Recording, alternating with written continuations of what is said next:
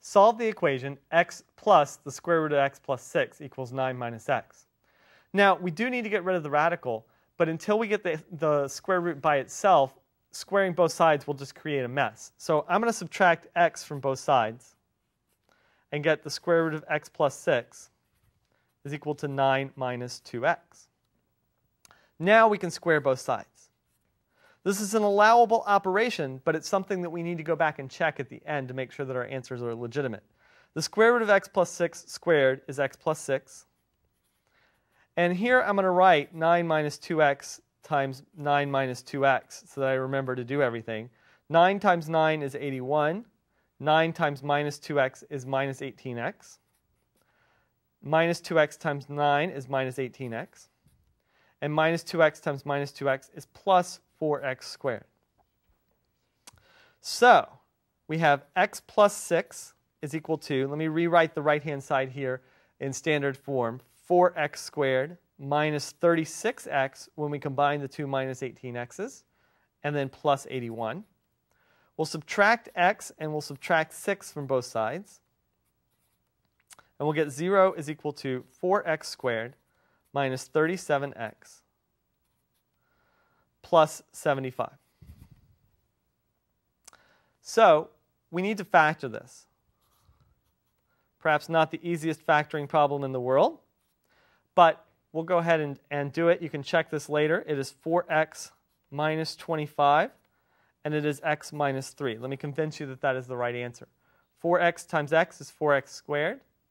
4x times minus 3 is minus 12x. Minus 25 times x is minus 25x. So the combination of those two really is going to be minus 37.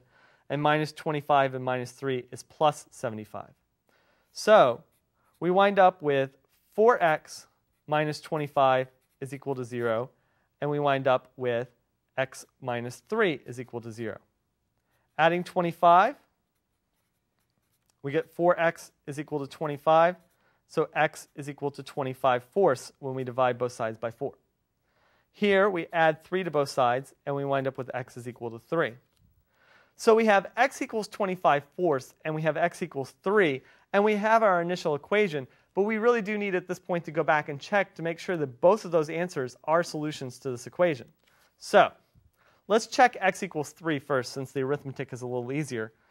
3 plus the square root of 3 plus 6 is equal to 9 minus 3. So 3 plus the square root of 9 on the left-hand side, and the right-hand side is just 6. So we have 3 plus 3 equals 6. So we have 6 equals 6, which is true. So x equals 3 is a solution to this equation. X equals 25/4. 25/4 plus the square root of 25/4 plus 6 is equal to 9 minus 25/4. Here we have 25/4 plus the square root. 6 will be the same thing as 24/4. So when we add them, we get 49/4. And on the right-hand side, I'll write that as 36/4 minus 25/4, since that's what 9 is. So we have 25/4 plus the square root of 49/4.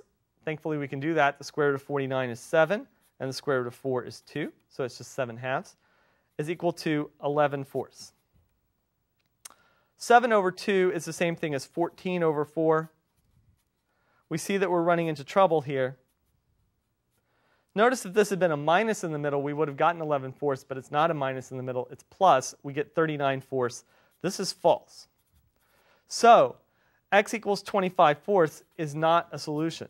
So the only solution to this is x equals 3. So the solution set to this equation is simply 3.